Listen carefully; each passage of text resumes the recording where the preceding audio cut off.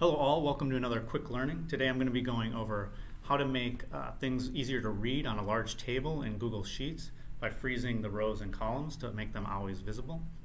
So the use case is I've got this large table, and when I scroll down or scroll over, I don't necessarily know what this column is because I can't see the header, and I don't know what this row ID is because I can't see the information to the left. So how do I make that more visible? So the first thing is I've got a header that's one row wide. So I'm just going to go up to this view, go to the freeze, and since it's only one row wide, I can select one row, and you can see it put in this thick gray line. And then when I scroll down, everything above that thick gray line stays in place. So I will always see the header no matter how far down I scroll. Now, like I said, I also want to see this information on the left, let's say the order ID, the order date, and the ship date. So I want to see these first four columns.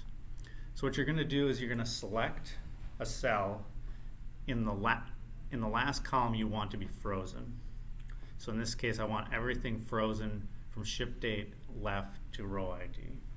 So I select what cell there, I go to View, Freeze, and then I'll select the last option up to current column D. And you can see another large gray line has been inserted, and you can see when I scroll to the right here, these columns on the left stay in place. So now I can always make them visible. That's great. So now if I want to remove them, that's easy to do. You do the same sort of thing, except you select no rows or you select no columns, and that will take them away. All right, I hope that is useful to you guys. Thank you very much.